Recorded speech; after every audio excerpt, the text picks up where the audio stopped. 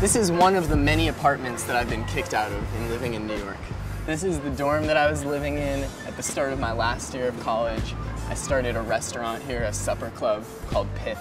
I was cooking super low-key food, shared among friends and guests, everyone chipping in for the cost. Let's see how far we can get inside. What's up, my man? I'm shooting a web series here about my cooking that I used to do here. Can we just go down there for a sec? There's a reason I carry my Columbia ID with me, and it is not just to get into the Whitney for free. It's also because we're about to get tased if I cross this line. So the school newspaper writes an article about this supper club that I'm running, and then all of a sudden the New York Post writes this inflammatory article, and then all of a sudden everyone's writing these articles. I got a huge ass wait list, and then just shit was like hit the fan. My next guest is a student at Columbia University who runs one of New York's hottest restaurants, which is his dorm room. Please welcome Jonah Reider.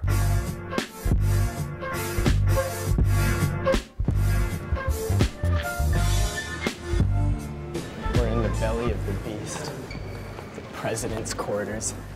And now we're really gonna try to sneak into the trustees' room, do a big line of meth. Hi.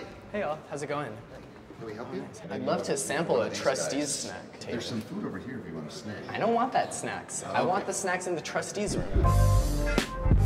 You ready for this? I'm a Columbia student.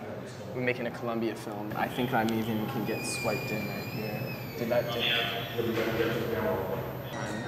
Can't hear the echo here. We are approaching getting kicked out by the university. Do you eat tomatoes? Yeah, I guess so. Let's eat one. Do you eat hot peppers a lot? I love them and I grow them on top of my roof. You grow them on top of your roof? Don't tell the camera. You could get arrested for that. I could. Ah! Don't put it back. Peaches, like a baby's butt. I want to make a galette today, which is the OG pie. It's super simple. The thing that makes a galette extra delicious is having the next level fruit on there. Anybody can make a galette. They're really easy and they taste great. But ultimately, your galette is only going to be as good as your fruit is.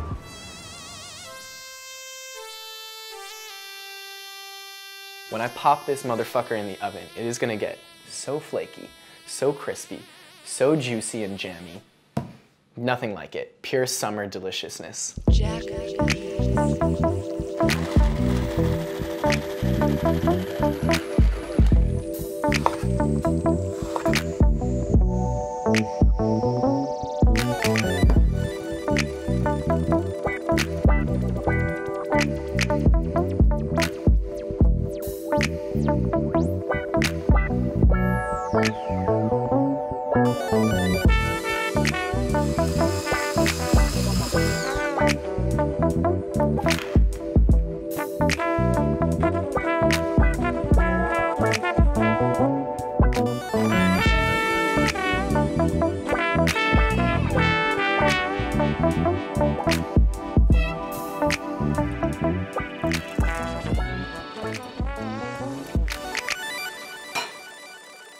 What's going on, man?